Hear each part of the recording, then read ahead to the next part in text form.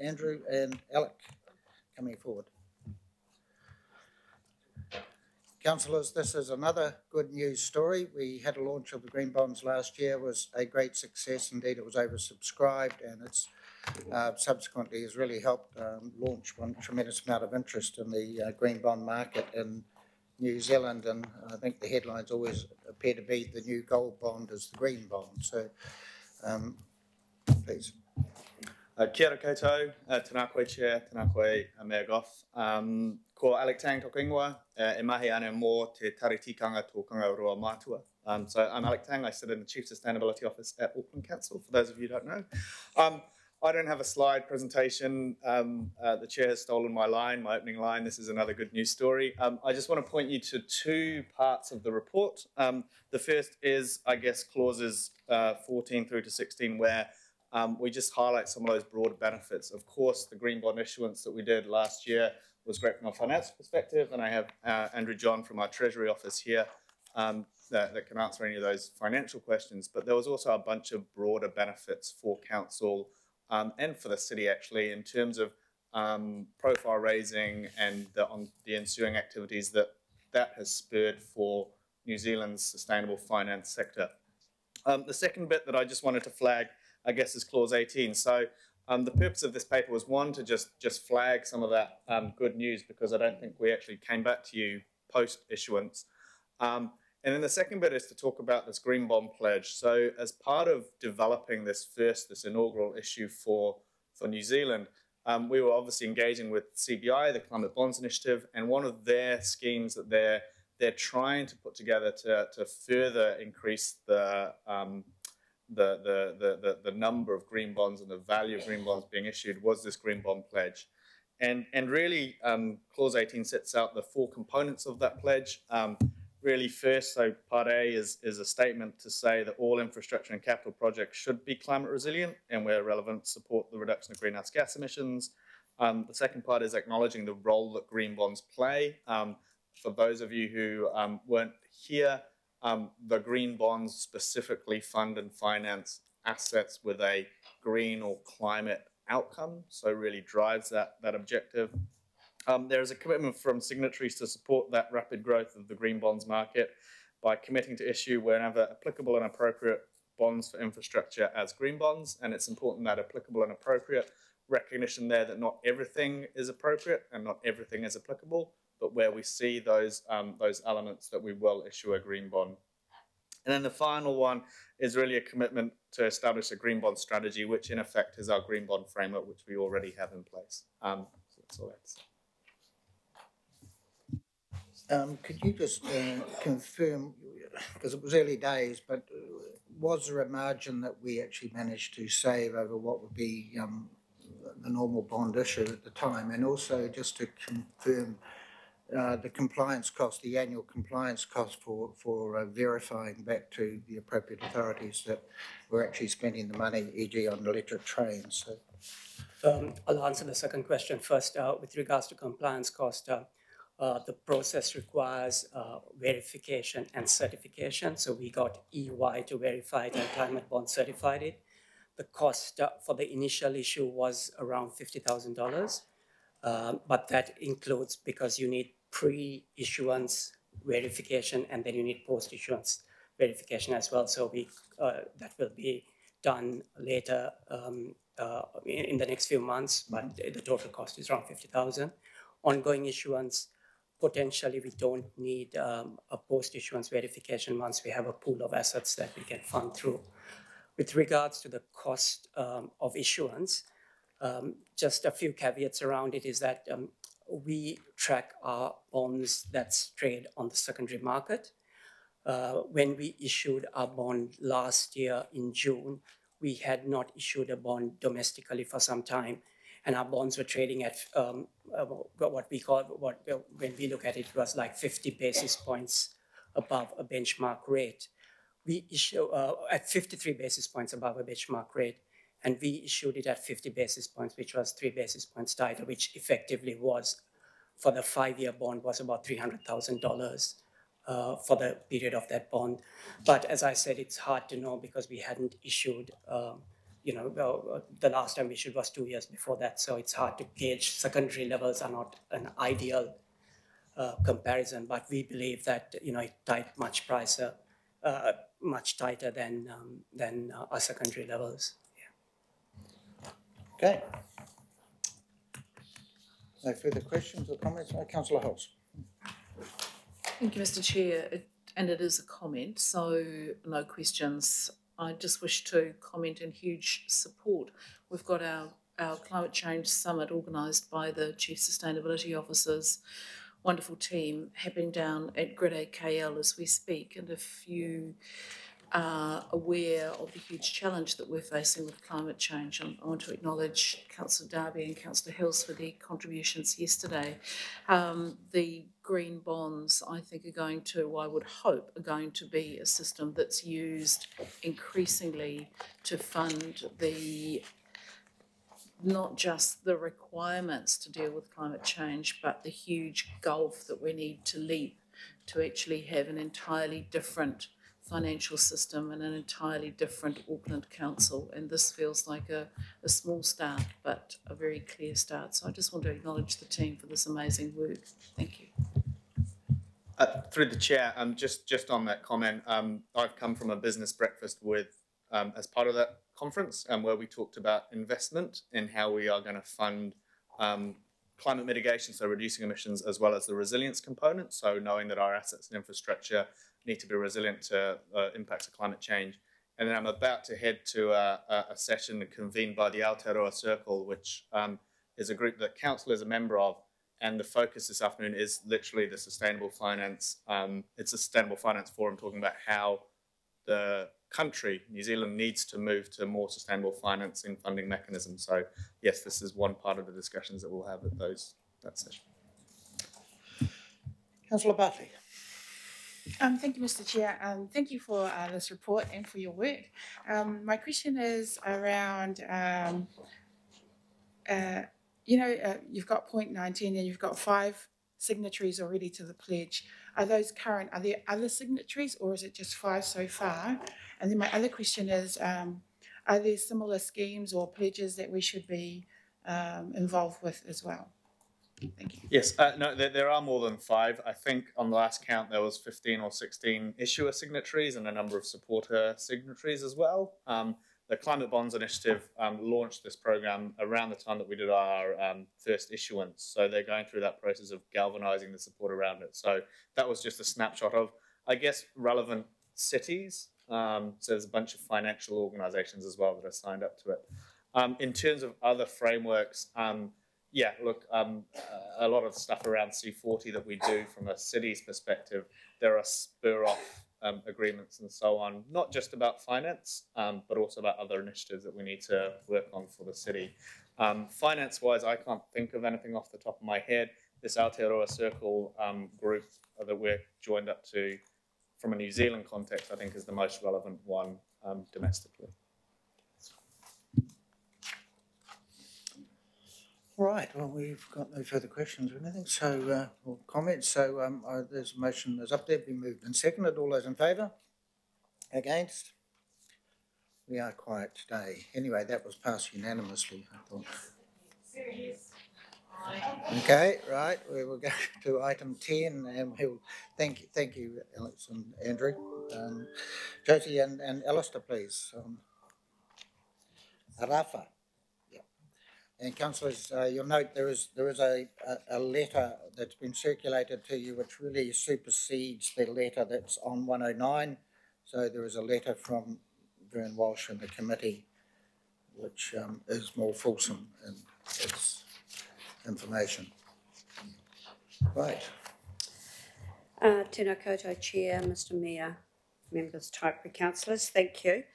This report seeks approval of the total levy applied for by the Auckland Regional Amenities Funding Board, $15,504,500 for the 2019-2020 year. The Funding Board believes that the level of funding proposed in this plan is in line with the key funding principles that are outlined within the Act, and that's in accordance with the purpose of the Act, which is the provision of a mechanism for adequate, sustainable and secure funding for the 9 specified amenities. The proposed levy is within the levy cap provided for by the legislation, and staff believe that approving this levy reinforces this council's ongoing commitment and long-term support for the 9 amenities, and therefore recommend that this committee approve the 2019-2020 funding level request. Happy to take any questions, Chair. So, Councillor, just do reflect on our letter to Arafa, which is on page 107, and then the reply, which is which you have. We obviously had concerns for not only the levy this year, which is 6.18, but I'm more concerned with the projected increases for the next 2 years of over 18% and 24%. So we were really asking them to go back and get the entities to be more realistic. There's no question about that. And then there is the other question of we were acknowledging they are working in a difficult environment with non-public money and sponsorship getting increasingly difficult to actually source. And the other thing we put in the letter, which is in the second paragraph, is we were empathetic. We were noticing the pressures, especially in the arts area, for staff costs.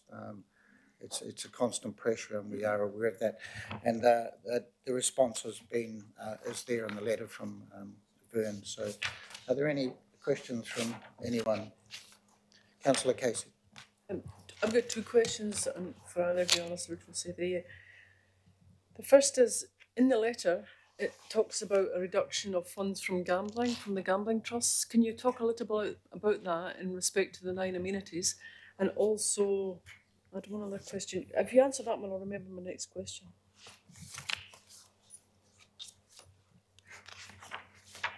That's in Vern Walsh's letter. Yeah. Yep. Oh, I've got to remember the next question. It was, you said in the letter that amenities have to signal their interest in increasing funding in later years. Have you had that signal from all 9? And if not, how many?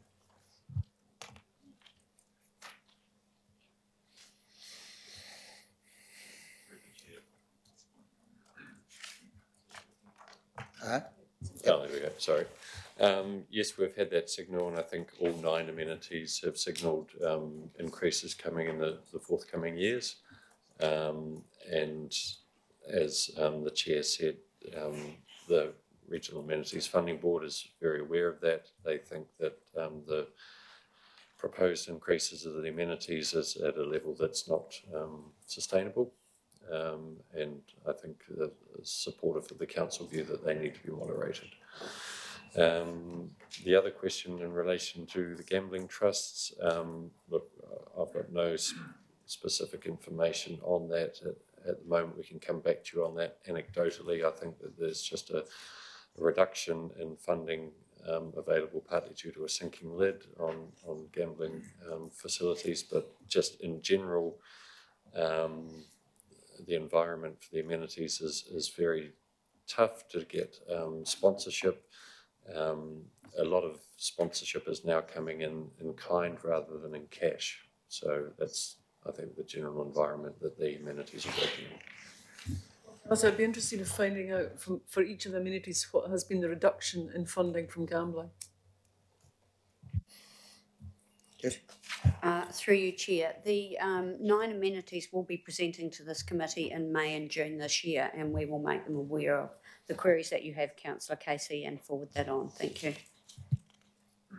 Ask one supplementary. Yep. In the signalled increases, what's been the biggest one and by whom?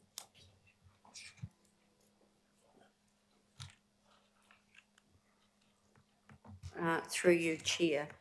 The Auckland Rescue Helicopter Trust, the Auckland Theatre Company, Coast Guard, Drowning Prevention are generally signalling minimal increases, and the remaining other 5 out of the 9 amenities are signalling much higher increases. And can I just say through you, Chair, that I think the funding board themselves are very well aware of these huge increases proposed for 2020-21, a 18% and 21-22, 24%. And they have asked each of the 9 amenities to prepare the applications appropriately and signal in further years what their appropriate needs might be. What they have recognised in the past is that when the actual application comes in, that it is considerably less. So I think the amenities probably perhaps needs to think about a 5-year plan and what is an appropriate request. And we also note that, you know, council is funder of last resort, and that the amenities, I know that it's a very difficult environment for sponsorship or any other funding, but they must try and either cut their cloth to suit or perhaps, you know, reduce their costs in other ways, in more appropriate ways, and make that appropriate through their funding application to the funding board. Thank you, Chair. Mayor Goff. Yeah, thank you very much, Mr. Chair. The level of funding increase across the board is 6.1%, so it's obviously significantly higher than the level of inflation. But you tell us that the increases are consistent with funding principles and there's no reasons to reject them. How much flexibility does council actually have in not accepting this, given it's bound by the legislation? Very little. I suspected and feared that would be the answer. I mean, it is a fact of life that certainly in the arts sector, it's just increasing pressure worldwide, and those amenities and services and deliveries. So what can we do? Right, there's no one else. I'm seeking a seconder. Oh, it has been seconded. We've got a seconder. So I'm going to put, sorry, you want to talk, Chris? I raise my hand to second it and speak to it. Yep, Councillor Fletcher. Thank you, Mr. Chairman. And in seconding this, I'm very mindful of the financial ramifications for council, and I'm also well aware of the effort you have personally put in to actually trying to see some restraint on, but as the Mayor has correctly pointed out, the statutory obligations that we have. The reality is with ARAFA, we have a great board. We are demonstrating council's ongoing commitment, and especially at a time like this in our history, we do appreciate the importance of the arts in terms of the well-being of the people and the organisations that, other organisations that are represented in the ARAFA funding. But this is an anomaly from amalgamation. Every year we have a discussion around the fact that this is an anomaly, and is this the very best way of the investment that council wants to make into all of the organisations that we currently support through the statute? At what point is it that we can actually provide the advocacy to central government to say, maybe we can do this better? Maybe there is a legislative priority that needs to be accorded to this, to see how we can actually continue to support the arts and the Coast Guard and the Westpac helicopter and all of the other organisations, but can we do it in a more effective way? And I believe we can. In saying that, I want to particularly recognise the 2 officers who are here. They've worked on this diligently over recent years. They've worked to ensure that we have the very best directors that are involved, that the best funding decisions can be taken. But I do implore you, Mr. Chairman, as a result of this, and I'm sure it will be passed today, that we actually apply some advocacy again to central government, because this is an anomaly. So thank you again, Mr. Chairman, for the restraint that you have brought to bear on this, but I would really hope that we can actually deal with it more effectively going into the future. Alistair, do you want to comment in the vein of the cultural review, which may or may involve and cover some of these entities, obviously not the Helicopter Trust and a few others, but I mean, can you just give us an update, because we were going to ask Ed afterwards, but whether Ed can come up, because he's leading the next two items, but just to get an early steer on that. Good morning, councillors. The current plan is to bring you a new terms of reference for phase 2 of the Cultural Heritage Review, probably to Environment and Community on the 9th of April, but it could be the 2nd of May governing body meeting, not quite sure yet. At this stage, what we're likely to be proposing is to keep it limited to the cultural heritage institutions that were part of phase 1, and that's, as I've said before to the committee, slightly a pragmatic decision about doability and what we need to get done. But I do think that there is the opportunity, perhaps at a later stage, to start thinking about, in respect of what Councillor Fletcher just said, the ARAFA amenities. That would be my view at this stage. I mean, I'd probably be happy for Alistair or Councillor Holst to maybe comment as well. Okay, just may pay to have a little rethink of that, because in the actual report itself, it did talk about going down to the next tier in some areas, so that there's plenty of time between now and April or May to consider whether we do dig a little bit deeper, and whether it does involve any of these entities. We don't know. Are there any further questions? Councillor Holst. And sorry, it's not a question, Mr. Chair, just a comment to back Ed up, if that's okay. Yep. We have been talking about this a lot, and I just want to acknowledge the entities that are here and the level of discussion that's happened, particularly even over the last week or so, has really taken things to another level as far as the cultural review goes. And what we're looking at with the cultural review, and it will be reflected in the terms of reference that come to Environment and Community, is that we're looking to make the best of the cultural and arts centre as a whole and as a series of entities. We're not looking at specifically the sort of ARAFA side of things. We're sort of starting from a slightly different place, saying how do we be the best that we can be given the complexity of us, but the depth of our cultural heritage in the Auckland region. So although the ARAFA funding at this stage is relevant, I personally don't think, and that's just why I hopped around to check with Ed, I don't think that the two necessarily collide with each other. So I think the cultural review needs to stand on its own, and then that will, the next round of the ARAFA discussion, I think, will give some, or that will then give some guidance to the next round of the ARAFA discussion. As far as do we go deeper into some of the next cultural layers, that certainly is a discussion that we're having. But again, I just want to acknowledge the entities here for their kind of goodwill and the level of trust that's starting to be built between all of the entities involved. Thank you. Anyone else? No? All right, well, we can put that. We have a move and we have a second, Councillor Fletcher, so we'll put that. All those in favour? Against? Against, thank you again. Right, we're looking on to Museum of Transport and Technology, and Ed again and Alistair, and we welcome Michael and at the back there, Michael Frawley. And yep. We have a mover already, so we have a seconder. I will second this. So right, Ed.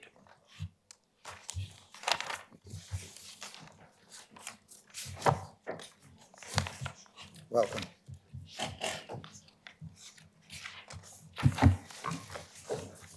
This morning, MOTAT is seeking a 13% increase in its levy to 15.812 million. Largely, this increase is to cover the first year of its proposed 10-year plan of works, which is called Approach 2.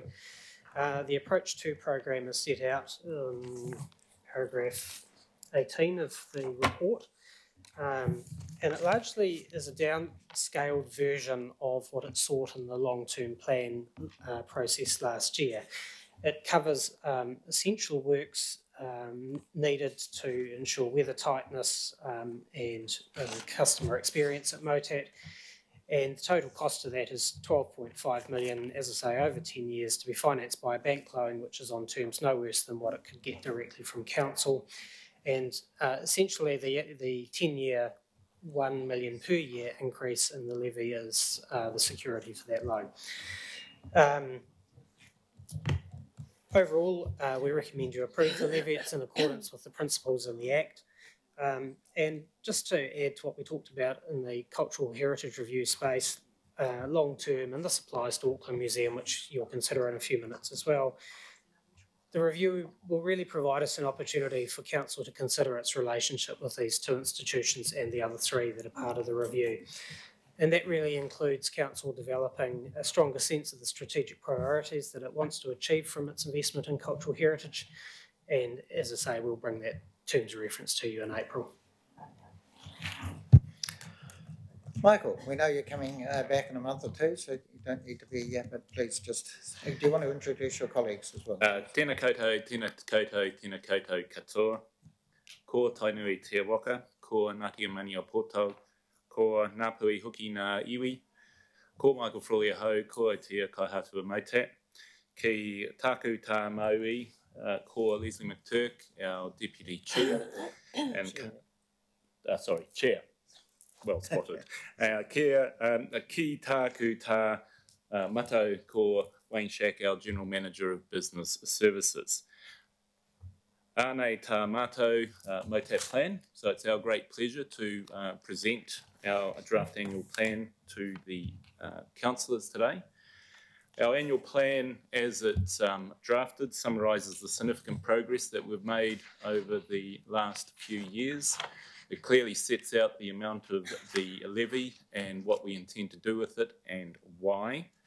The letter of support from Regional Facilities Auckland refers to our focus on past, present and future Kiwi technology and ingenuity, and how that has a high resonance with our audience.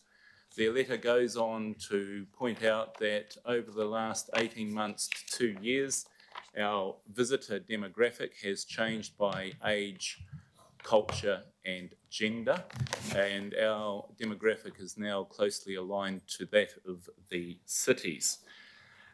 Our focus on past, present and future Kiwi technology is a deliberate strategy on our part. One of the things that I suppose Ian Taylor of Animation Research down in Dunedin quotes regularly is, we are a nation of innovators, starting with the tangata whenua. And our vision and our strategy is designed to focus on that aspect specifically, as well as transport, because in our view, transport is part of our technological and ingenuity history. By focusing on that, we believe that you build the mana of not just the nation, but also the people, and you create inspiration, which will then inspire, we would argue, the future generation or the latest generation to go on to be the next innovators, which will then in turn create educational, social, economic and cultural outcomes, which again not only benefit Auckland, but also benefit New Zealand. I think it's fair to say you only have to think of somebody like Peter Beck and Rocket Lab to see what the potential is if the young generation take a lead from him. As outlined in our annual plan, and you've heard from Ed, we are looking for an increase in our levy to cover the approach to projects. Those projects are designed to not only improve the visitor experience at Mautat, but also to support the Western Spring precinct and our neighbours in that area, as well as the local community. If you take the car park and the Greenway cycleway as an example, that is quite a critical project in the light of the imminent Central Interceptor works, which will take out Stadium Road and potentially other car parking in Great North Road. So we need to provide certainty to those who want to come and enjoy the amenities in the Western Springs precinct. Finally, since it came up, I would like to take the opportunity to confirm publicly that we fully support the cultural review. We have been a proactive participant in the process so far, and we are keen to continue being a proactive participant in it. The review, in our view, provides the city with a fantastic opportunity to look at creating a sustainable and inspiring arts, cultural, science and heritage platform, which again will have significant social, economic, educational and cultural outcomes.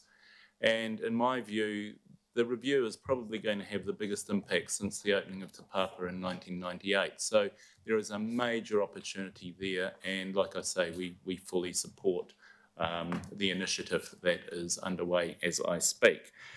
On this note, I'd like to just hand over to our chair, who would like to say a few words. So, no rei rā, tēnā koutou, tēnā koutou, tēnā koutou katoa. Welcome, Lisa. Kia ora koutou councillors, thank you for the opportunity to speak to you about our annual plan and our levy request. We're very proud at MOTAT as to what has been achieved over the last 5 years. We're in the 5th year of a 5-year strategy, and we believe, you know, we are well positioned to progress what is effectively a part of the Athfield plan, which is a vision that Sir Ian Athfield came up with for the museum. We think it's absolutely critical for the visitor experience, which is the first objective we have. But I think the last of 4 objectives we have is also business continuity. And if MOTAT is to continue to thrive and grow and develop based on our strategy, we actually do need to continue this investment. And this is a mere shadow, if you like, of the financial commitment that would have been involved in the full Athfield plan. But we believe, in light of council's decision to not make a decision on that funding prior to the cultural review, that we would seek their support for this approach to funding. And if I could just add, the cultural review that council, the independent review that they have embarked upon, is something that MOTAT is 100% committed to. We see that there are huge opportunities as a result of looking at the range of cultural and heritage institutions and what could be done better and differently, and the council has MOTAT's 100% support in progressing its thinking about that. So thank you. Right. Well, I think it's a great approach to take the focus on the New Zealander, because every time I get in a jet boat, I reflect on Bill Hamilton and say, wow, and it could be a jet boat anywhere in the world, and you say that was invented in New Zealand. It's a great thing. Councillor Casey and then Councillor Bartlett. I've got 3 questions, Michael, in no particular order. I'll start with the usual one, which is how much of your revenue is taken at the gate at the moment in terms of your prices? And I'm looking at your prices on our page 174. Sorry. About 15% of our 50 or 15? 15% of our total revenue is through the gate or other revenue generating activities on site. So just on the gate price, if you have if you don't buy that yearly ticket and you've got a family of 2 children, it's $50 to get in. Really, it's quite prohibitive. Have you had any, or your board had any ideas about decreasing the prices to get more people through the gate to come back and give you more revenue?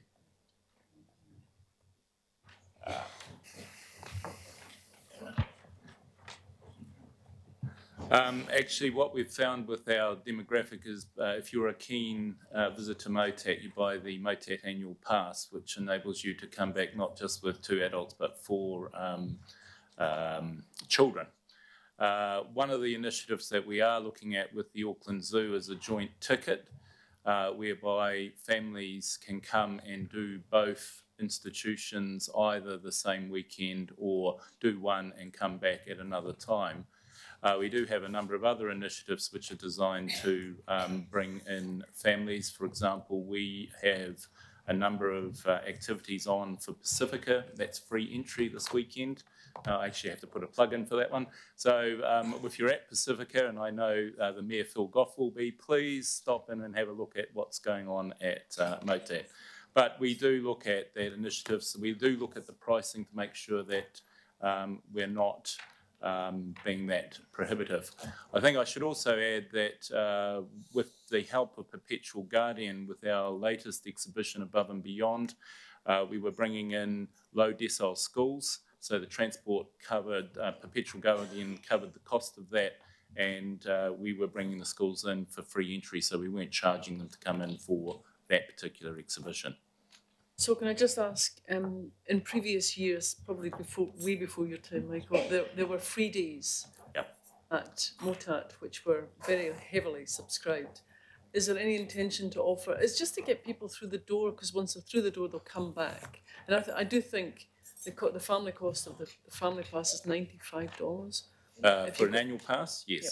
And if you've got 2 kids coming in for a day, is 20, it'll be $50. Yeah, so if you freebies. Yeah, so we find that with those with the Motat family annual pass, they come in 4, 5, if not 6 times a year, and so actually put that into that's quite good value. You're right. Before on my arrival, we did rate pay a free entry. What happened there is that it was done by local board region by local board. And so what would happen is people would wait until their local board came up, then come in for the free entry and then wait for it to come up again. So it actually didn't have a material impact on the number of visitors. It just meant that you get this sort of effect. What we did do just before my arrival is we didn't charge for free entry in the month of July. I think it was July 2012, or it might have been 2013. You're absolutely right. We had something like 70,000 visitors through the museum in 1 month, but our infrastructure literally couldn't cope with that number. So what I can say is our board are very conscious of pricing. We're watching that all the time, and we're looking at various initiatives to get more and more people through. So I hope that helps. There's a bit of I have to raise it. I've got 2 small questions which you can answer quite quickly. I was intrigued by your anti-Valentine's Day event. Was it held? Was it successful? What was it actually? And the second one was the tram. How successful is the tram, and how much revenue does that garner for you? So I will get Wayne to look up the tram numbers while I answer the first question. So the anti-Valentine's Day involved people, not necessarily as couples, coming in because they didn't want the usual heart cards and stuff like that. And it included activities where you could beat up what was, titled Your Father's Car. God knows why, but you get baseball bats and things, and you could go to town on a car. It had live music. You could put your ex into one of those water baths where you got to throw a ball at it and put them into, no, not eggs. It's my ex-boyfriend, girlfriend, not eggs. No, eggs are a bit of an unusual topic at the moment, so we may not want to. So. And I highly encourage actually the councillors to go to those events because they are quite unusual. So we got close to 2,000 people in for that event. It's the first year we're doing it, and because of the success of that, we will do that sort of thing again next year. We have another one called WTF, which I won't go into what that stands for. Where you can actually race toilets which are designed by New Zealanders and throw axes and do all sorts of unusual things like that. Dealing with the trams, our tram numbers, Jermaine? So we have in excess of 200,000 passengers on the tram a year. The price of getting on the tram is included in the ticket, but people can also, if they haven't come into the museum, use the tram, they pay $1, and we get between $60,000 and $100,000 of additional revenue outside the included in ticket prices. So just as by way of sort of filling in the backstory on that, what we also do, which is not common knowledge, is that the tram is used by the Western Springs College students when it rains. We stop, pick them up and take them to the bus stop. But we also stop off and drop and pick up people who are at the zoo, which is why when you start thinking of our visitor demographic and the connection between the zoo, which is technology, science, environmentally based, and that's where we're aiming to focus as well. There's a natural synergy there, and we have a natural, well, not a natural, it's a man-made link between our two sites and the zoo. So the tram gets a lot of usage. One of the issues that we have coming up in relation to the tram is that it was never designed to take the volume of traffic that it does take. So we're in the process of going through the whole tram infrastructure to make sure that it's resilient and capable of continuing on, and where it's not, we're upgrading, or potentially not, we're upgrading the system. Okay. Member Hinari, I believe your ex was spotted there. Not being egged, was being dumped in the water. Right, Councillor Bartley. Thank you, Mr. Chair, and through you. Thank you for your report and your presentation. I just want to know if I've got this right. So apologies if I haven't. But I notice like the levy that you're asking for is quite a high % increase. And I look at the museum, and the museum have asked for 2.5, and you guys have asked for 13%. And I'm just mindful of the fact that, you know, we've got a lot of demands on ratepayer money and things like that. And then I also see that you've got a 12.5 million loan, which I think we're going to end up being responsible for somehow. And also, you talked about the culture of review. So you're still going ahead with your bank loan and your plans. You're not waiting for the review to finish in case that might help. So I'm just wondering what's going on. Thank you.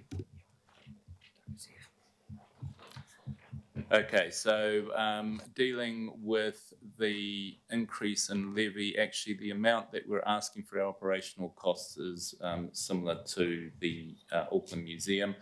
It comes out at 12% when you add in the $1 million extra that we're asking for to cover the approach to projects. If we don't do this and we wait the outcome of the review, which could take years, especially if it requires a change in the legislation, the museum will effectively stall. And at the moment, we are on a very good projection. Our visitor numbers are up, our revenue is up.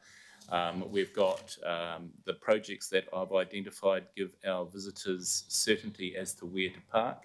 And you only have to think of the consequences of the central interceptor work on Motat.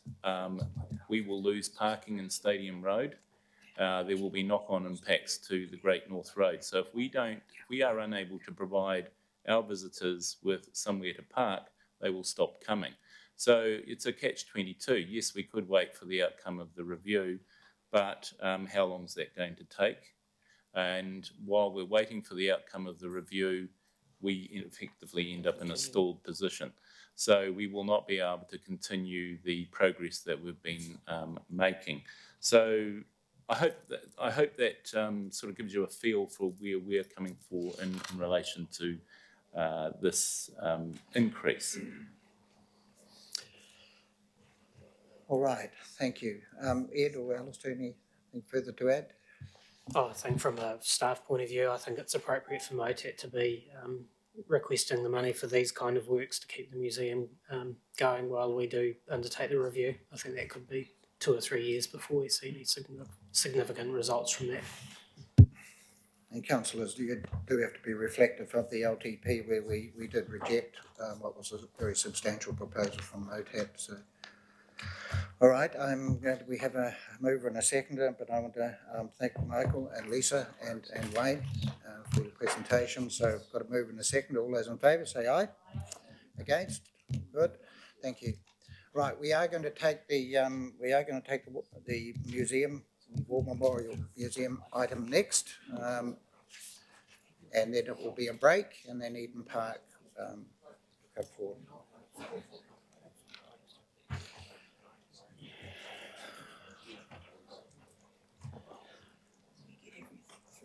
Welcome Joe, welcome David. Jignatia, I think, yes, there we are, Jignatia, there we are.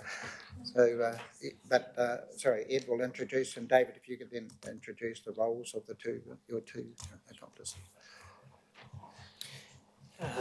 So this year, for 2019-2020, Auckland Museum is seeking a levy of 32.292 million.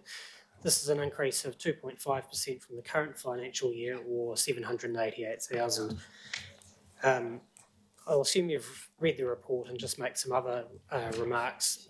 Compared to last year's annual plan, the museum has worked quite hard to align its outcomes with the Auckland Plan 2050. I think you have a handout as well from the museum. Is that right? Yep. Yes. Everyone has a handout. And that's a testament to the value that the museum's delivering for the city. And in particular, of note, the museum's highest visitation ever across the three categories of on-site, online and off-site.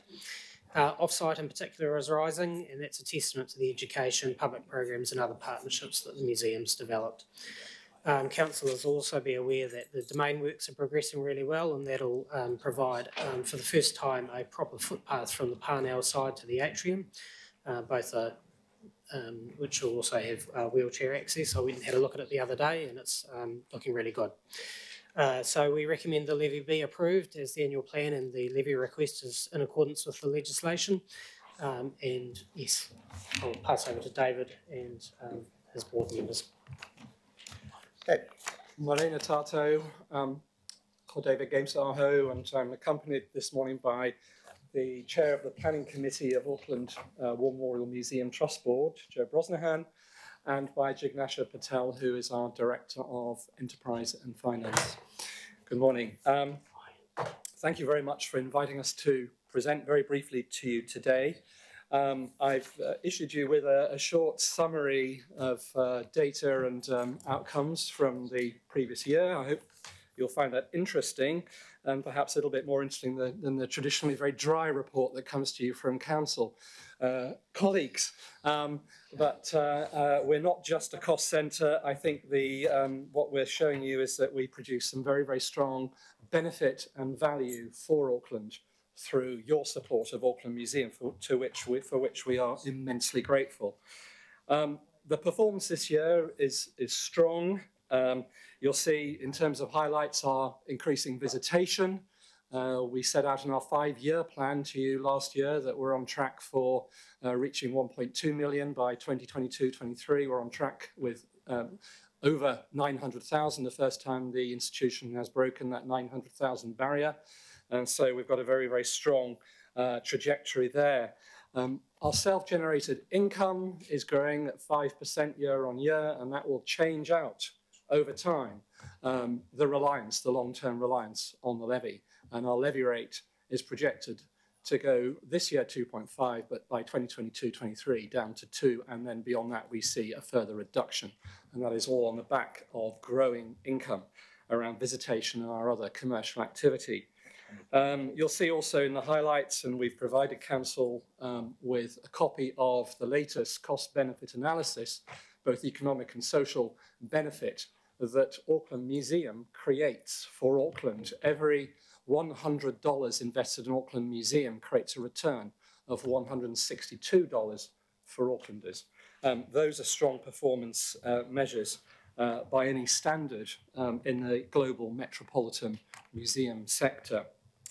We're delighted to present our annual plan to you this year. The focus is on metamorphosis, it is on transformation, a major programme of capital investment, which will create a whole series of new and refreshed public gallery spaces, improved connectivity, wayfinding, new galleries, and a new special exhibition hall, which will bring international museum content to Auckland, really on a consistent basis for the first time. And we will present the results of that transformation to you in a big reveal in the middle of 2020. And we're currently negotiating a major loan of a very spectacular exhibition from one of Europe's leading national museums to launch our new special exhibition hall. Auckland will become a place where Auckland will see the world in its broadest cultural sense at Auckland Museum. You've heard from colleagues that we're completing some major investment on the domain. We are just completing the construction of the Southern Pathway, which will link the museum to Parnell Road. This is the first safe pedestrian link to the museum since the museum was opened in 1929. And we thank Auckland Transport for its support and contribution that it has made to that major initiative, and to the support and encouragement of colleagues on the Domain Committee. And as Michael and colleagues at MOTAT have said this morning, we're very much looking forward to engaging in the next stage of the Council's review of its investment in its arts and culture. We believe, and we've said so last year, and continue to say, that we believe there are huge opportunities for greater efficiency through collaboration and joint investments to be agreed between the institutions concerned. When I came to Auckland just under 2 years ago, I saw a pretty fragmented arts and culture sector. I think if there's one thing that we need to achieve that can come out of this review, it will be a new initiative around collaboration, joint investment and partnership. Look seriously at some shared services. We can contribute to that efficiency model that we heard about at the beginning of your session this morning. We have a contribution to make as well, and I think through the work that we'll be doing together over the next 6 to 12 months, we should be finding some very, very strong opportunities for greater collaboration and efficiency savings. So we look forward to that process. And just finally, just to say that I think we've been working very hard over the last few months, if not over a year now, to begin to platform that work through the initiative of the Museums of Auckland Consortium. This has already established a new joint landing page for visitors to Auckland to begin to plan their cultural journey and to develop their own story of Auckland through visitation and experiences that the sector can offer. It has created a pilot for a new multi-site ticket for our international independent travellers, and we're just about to launch a new cross-search digital facility to enable people to create a journey across Auckland's cultural assets online. So that's all happening with very little resource. Our proposition to you is that over the next 12 months, we'll be able to find even stronger potential benefits and outcomes through the process of the review. I think that's all I wanted to say this morning. Happy to take any questions. Joe or Ignacio, you want to say anything? No? Kia ora tātou. No, I just want to support David and the CFO here in terms of the work that's gone on at the museum to deliver this.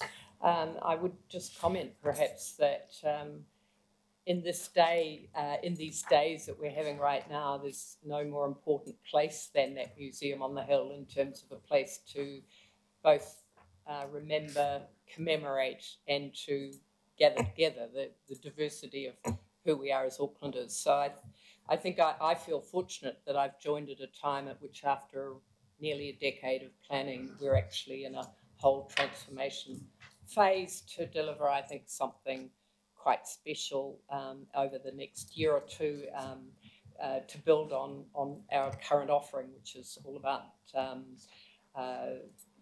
being that place and space, I think, that we as Aucklanders can be together. So the board and the director and executive work really hard to align ourselves with what we're aware that the council wants and needs in terms of its own strategy and so on, and I think that's been mentioned, and I think you'll see that reflected through our document. We've tried really hard to keep within the envelope that we felt was affordable from the council's point of view. So that's what we've delivered. Thank you. Thank you for those appropriate words, Joe. And just on the latter, which is the finances, it is noticeable that the 12.9% increase in external other revenue is noted. If you could, there's a lot of other organisations in Auckland who perhaps could get your advice that we would appreciate. Right, any questions by anyone? Moved by Councillor Walker. I'll get a seconder. Councillor Simpson will second. Councillor Casey, your question. 2 questions. Could you tell me a little bit about your main source of commercial revenue and how you're going to grow that? And my second one was, the last time we met, we talked about a bus going to the museum. That would now have been trialled and established. I'd like to know how that's going. And also the parking issues in the Domain. Yeah. The days where you can't get your punters into the museum because the commuters have taken up the places. Thank you, Councillor. If I just deal with the transport and parking matters first, and then I'll hand over to my colleague Ignatia to answer on the commercial revenue pattern model. Firstly, on transport, yes, we do have the first public route to the Auckland Museum in operation now. It's the 781. I come on it every morning. It goes through Remuera, so it's very convenient for me. I didn't actually plan that, but I'm using it. I sit with all the school children dropping off in Newmarket. But it's operating every half hour, and it's growing in popularity. It goes through Newmarket, picks up a lot of visitors at Newmarket Station. So we're pleased that that is in operation now, and I think it'll be interesting to see what the evaluation data looks like after the full first year of operation. In terms of parking, yes, we're working very closely with the Domain Committee to address the issue of long-stay commuters on the Domain who are compromising access for visitors to the museum and to those who want to use the amenity of the Domain. Most parking, we know from AT's own study, has been taken up by long-stay commuters. So we're undertaking and planning with the Domain Committee a series of initiatives to address the issue. One initiative that we have ready to go from the middle of this year is to create a barrier arm around the Tatoki Street roads, which will align the access to those roads will align with museum opening hours. So basically disincentivizing long-stay commuters who are taking up vital parking for those who want to use the amenity. So that, I think, is a rational and reasonable step forward, which will release, we hope, a large proportion of that parking back to amenity users. So that's a pilot, and I think the Domain Committee will want to review that work and come back to you at some stage with how that has progressed. I hope that's sufficient, and I'll hand over to my colleague. In terms of the commercial revenue side of things, there are three avenues through which we really focus on revenues. The first one is really around tourism, the admissions revenue. As you know, Auckland Museum is free for all Auckland ratepayers, and so it's a deliberate strategy because this is our museum. All of us have a vested interest in it, and we see that expanding through a lot of our programs we do around reaching as many Aucklanders, going into the south, the west, the north, and it's really around that. But from a commercial perspective, tourism is a key part of it. So we do have what we think is a reasonable charge for tourism, and we have different packaging along with cultural performance packages as well that really targets the tourism market. This next stage of commercial revenue is really around leveraging us as a facility. And so in terms of venues, hospitality offerings, and how we integrate with the communities around us. So that provides a certain level of, quite a high level of revenue as well. Retail is continuing to play an important part. The museum, I'm delighted to say the museum store is one of the most profitable and successful museum store ventures that I've seen, certainly in our space in Australasia.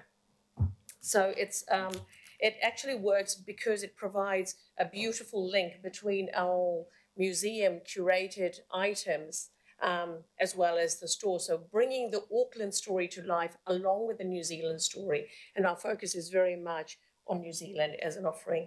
And the final piece is really around public programs and exhibitions. David has mentioned our desire around getting more and more international offerings, and we see that as being a significant driver of increased revenue in the future as well. And the public, as Aucklanders, we would be prepared to pay for world-class international exhibitions because that's really about an added value that happens. So those are the main commercial revenue streams, and certainly we'll be, we've got strategies in place to grow that to the 12 million by 2022. Thank you. Chairman, any sponsorship, Yes. naming rights or anything like that? Absolutely. Sponsorship revenue is quite significant. We treat that, we earmark them in two spaces, primarily around capital works, around the investment we need to make. And then we do have some operational funding, but that's probably of a lesser level. So when we do gallery renewals and that sort of thing, that's where we target. We have a dedicated team that looks at corporate sponsorship and development. Okay, right. Well, I have two Councillor Bartley and Councillor Lee. Thank you, Mr. Chair. I have a comment though. Do you want me to wait? No, go ahead. Yeah. Okay. Thank you, Mr. Chair, through you. Thank you for your presentation, for your report. I want to acknowledge the efforts of the museum in terms of reflecting Auckland, and I make particular mention of the Pacifica collection. I really want to acknowledge that. I appreciate your efforts in keeping within our envelope and the spirit of collaboration that I see coming through. Personally, I value your comments, Joe, regarding what we are going through at this time, and also the place of the museum being a place for us to gather as Aucklanders and as Aucklanders in our diversity. So thank you. Okay, Councillor Lee. Yes, I just wish to make a brief comment in support of Dr. Gamester. First of all, in regard to visitation at the museum and the domain, which we share. And there is a challenge with unauthorised parking in the domain area by commuters who are not visitors really to the domain nor the museum. And that is a difficult problem. And over the last year, we have been working closely with the museum and with other stakeholders to resolve this. And Dr. Gamester has mentioned the barrier arm experiment, which we will undertake, which will protect parking for museum visitors. The second issue that really concerns me and should concern us all is the lack of cooperation from Auckland Transport in regard to public transport access to the museum. There is a bus service from Mission Bay, which happily is convenient for some people, including Dr. Gamester. However, it would be much more, it would be, in addition to that, it would be helpful if we could get Auckland Transport to divert the link bus down Maunsell Street, much more closer to the museum. It would also be helpful, especially on weekends and non-peak times. It would be also helpful if Auckland Transport could improve signage, wayfinding, and even connections from the Parnell train station, which is being developed, but only very slowly. And the final point, Mr. Chairman and members, is that I question the constant pressure on the museum to make more and more money. There is a stage where quantity of visitation impacts on the quality of experience. I think it's appropriate for members to look to scrutinise costs, but to be constantly pressuring museum to make more money, I think is inappropriate given the importance of that cultural institution.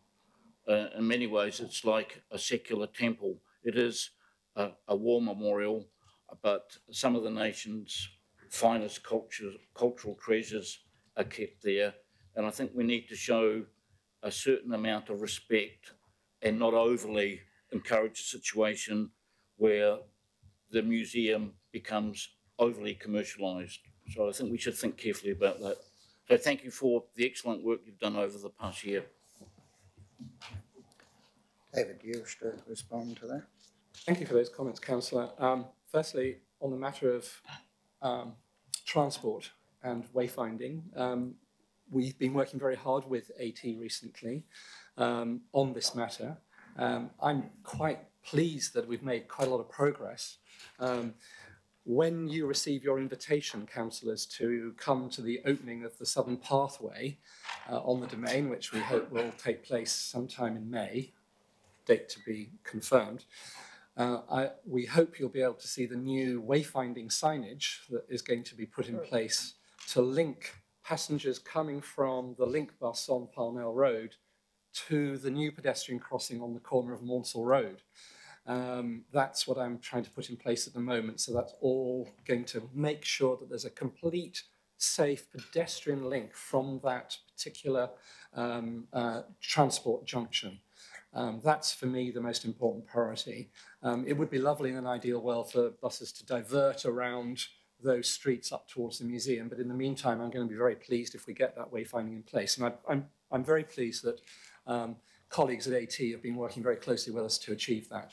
I'm glad. And I think that the next step will be to use some momentum to improve wayfinding and access from Parnell Station. So let's work together with the Domain Committee to achieve those goals. Commercialisation. When we're talking about commercialisation for the Auckland Museum, I think we need to separate the sense of commercialisation and making money with actually trying to establish a new kind of resilience model for the institution. And that is about moving the institution on from being a straight public service delivery, user grant and spend it, to a new model which is about social enterprise. It's about ensuring that we have a strong and appropriate commercial model through which we can then reinvest in new services and better experiences for our visitors and for Aucklanders. And that's where we want to go, and that's where the sector is going. And this is not just about making money, it's actually creating new resilience and actually being able to create new resources to create better experiences. So that's where we're focused. We have no issue about that matter. We've got new capability in the organisation. We're bringing people from other sectors with great knowledge and skills and experience in how to achieve this. And my proposition to you is that we will become a much more resilient and sustainable organisation over the next decade. And our 5-year plan clearly shows the financial projections through which we'll achieve this over the next 5 years and then beyond. And I look forward to discussing this particular theme with you in greater detail in due course. Thank you. And I do endorse what Councillor Lee says about over-commercialisation, but I also note with pleasure that you're thinking by 2022 the 2% increase, and was it 2025 naught, was it? Beg your pardon. Councillor Hills. Councillor Hills. Oh, Councillor Hills. Councillor Lee, could you just turn your microphone on? Thanks.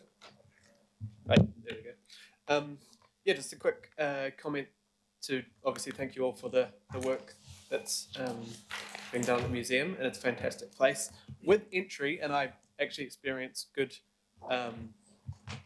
good side of it, and most times I visited, I have, you know, it's been very easy to get through and prove I'm an Aucklander and that kind of thing. But I have had a few comments where it's been made quite difficult, and I guess my comment, and I know you've said it before, you err on the side of just letting people in, but just, you know, if especially if English is a second language, or you can't find clear documentation, or I usually just find something with my address on it on my phone and they're fine, but just making sure that there's no limitations. A couple of people have mentioned that they've felt like the bar was too high, so they just left and felt not welcome. So I know that's not your intention, and I know generally the staff are really good and pretty relaxed about letting anyone through without payment. But just, I guess from me, just continue that training to make sure everyone's not overly restrictive and welcoming. But yeah.